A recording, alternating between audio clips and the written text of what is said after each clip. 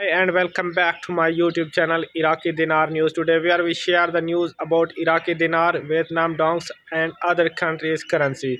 So if you're new on my YouTube channel, please subscribe the channel and hit the bell icon for more latest news about Iraqi Dinar and Vietnam Dongs. Let's dive into the video.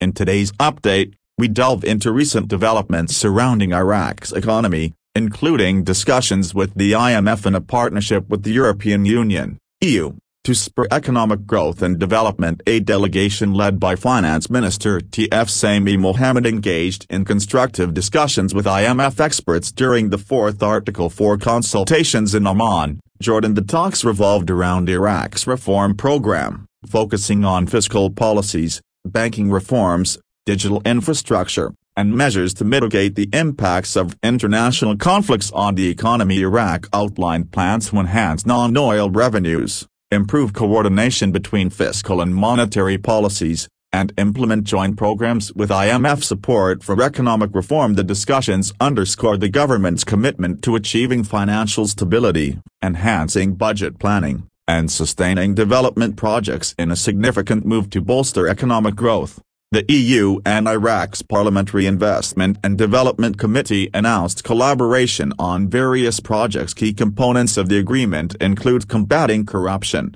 sharing economic and trade expertise, and encouraging European investments in industrial infrastructure sectors. EU institutions, including the European Investment Bank (EIB), and the European Bank for Reconstruction and Development (EBRD), are poised to provide financial support for a range of projects in Iraq to streamline project finance. The Iraqi Parliamentary Committee urged the EU to establish banking branches and a permanent office in Iraq, highlighting ongoing efforts. The head of Iraq's Parliamentary Investment and Development Committee outlined infrastructure projects underway in Baghdad and other governorates. The EU ambassador emphasized the need for cooperation to create favorable conditions for increased European investment in Iraq as Iraq forges ahead with its economic reform agenda. Collaboration with international partners like the IMF and the EU is pivotal. By implementing robust reforms, combating corruption,